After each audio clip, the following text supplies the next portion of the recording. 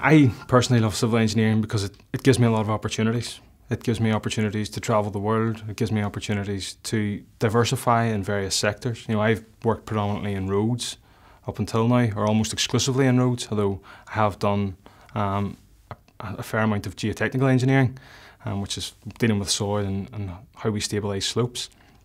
But there are people that I graduated with that are working in water, flood alleviation, sewage. So there are so many opportunities pursuing a career in civil engineering, and it is quite diverse. So it's not just being an accountant and sit at a desk all day and deal with accounts. You know, there are so many options and avenues open to through being a civil engineer. I think that's one of the key things that I truly love about it. But what I love about what I currently do is providing a better life for people in Northern Ireland. I think that's one of the key pieces of satisfaction that I get from my own personal job. When I began in Transport NI, one of the first tasks that I was responsible for was creating a 30-metre section of footway about 2 or 3 miles from my parents' house.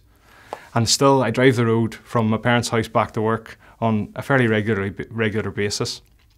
And when I drive past it, I still point it out to anyone new in the car. That's the first thing I ever designed. Now, it is a bit wobbly, so it maybe shows my skills as civil engineer isn't so good, but I still take a real sense of pride in it.